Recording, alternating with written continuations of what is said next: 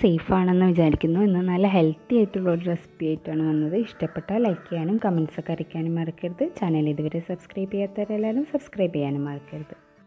തൊലി കറുത്ത് പോയിട്ടുള്ള പഴം തിന്നാൻ അധികം ഇഷ്ടമുണ്ടാവില്ല. പിന്നാണെങ്കിൽ പൊരിച്ചാൽ നന്നായിട്ട് എണ്ണ കുടിക്കുകയും ചെയ്യും. അപ്പോൾ അത് ഇതുപോലെ ഒന്ന് തൊലി കളഞ്ഞിട്ട് മിക്സിയിലേക്കൊന്ന് മുറിച്ചിട്ട് കൊടുക്കുക. അതിലേക്ക് ഒരു 3 ഏലക്കായും ഒരു നുള്ളു ഉപ്പും ചേർത്ത് കൊടുക്കുക. ഇനി അത് നന്നായിട്ടൊന്ന് അരച്ചെടുക്കണം. ഇനി ഇതിലേക്ക് 1 കപ്പ് മൈദ കുറേശ്ശെ ആയിട്ട് ചേർത്തിട്ട് കുറച്ച് വെള്ളം ചേർത്തിട്ട് ഒരു ദോശമാവിൻ്റെ രൂപത്തിൽ അരച്ചെടുക്കണം. അപ്പം ഞാൻ മധുരത്തിന് ഏതായാലും ശർക്കര പാനിയാണ് ചേർക്കുന്നത്. അതിലേക്ക് കുറച്ചും കൂടി വെള്ളം ചേർത്തിട്ട് അതാണ് ഇത് അരയ്ക്കാൻ വേണ്ടി ചേർത്ത് കൊടുത്തത്. ഇത് 2 ശർക്കര കുറച്ച് വെള്ളത്തിലൊന്ന് അലിയിച്ചെടുത്തതാണ്. ഇത് ചൂടോടെ തന്നെ പാനി ഒഴിക്കുക. അപ്പോൾ ഇത് നന്നായിട്ട് അടിച്ചെടുക്കുക. ഇതേപോലെ ബബിൾസൊക്കെ വന്നാൽ നല്ല ഒരു മാവായിട്ടുണ്ടാവും. ഇനി അതിലേക്ക് കുറച്ച് തേങ്ങാക്കൊത്ത് ഇട്ട് കൊടുക്കുന്നുണ്ട്. ഇത് ഓപ്ഷണലാണ്, കടിക്കുമ്പോൾ ഒരു രസം ഉണ്ടാവും, അതിന് വേണ്ടി ഇട്ട് കൊടുത്തതാണ്.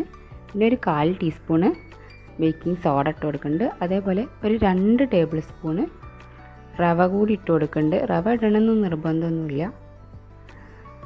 എന്നിട്ട് ഞാൻ ഒരു ഇഡ്ഡലീൻ്റെ തട്ട് ഒന്ന് നെയ്യ് തേച്ചിട്ട് അതിലേക്ക് ഒഴിച്ചു കൊടുക്കുകയാണ് ചെയ്തത്. ഓരോ കയ്യിൽ ഒഴിച്ചു കൊടുത്തിട്ട് ഇതൊന്ന് ആവിയിൽ വെച്ചിട്ട് വേവിച്ചെടുക്കണം. ഒരുപാട് നേരമൊന്നും എടുക്കില്ല, വളരെ പെട്ടെന്ന് തന്നെ ഇത് വെന്ത് കിട്ടും, നന്നായിട്ട് പൊങ്ങി വരും. അപ്പോൾ ഇതിൻ്റെ ഇതൊന്ന് പുറത്തേക്ക് വെച്ചിട്ട് കുറച്ച് നേരം ഇത് ചൂടാറാൻ വെക്കണം. കാരണം ചൂടോടെ നമ്മളിത് തൊട്ട് നോക്കുമ്പോൾ ഒരു ഒട്ടുന്ന പോലെ തോന്നും, പക്ഷേ വെന്തിട്ടുണ്ടായിരിക്കും. അപ്പോൾ ഒന്ന് ചൂടാറിയാലാണ് ഇത് നല്ല ഈസി ആയിട്ട് വിട്ട് വരുന്നത്. ഞാൻ കറുത്ത പഴം വെച്ച് ഉന്നക്കായും പഴം നിറച്ചൊക്കെ ഉണ്ടാക്കലുണ്ട്. പക്ഷെ അപ്പോൾ കുറച്ചൊരു എണ്ണ കുടിക്കും നന്നായിട്ട് പഴുത്ത് കഴിഞ്ഞാൽ.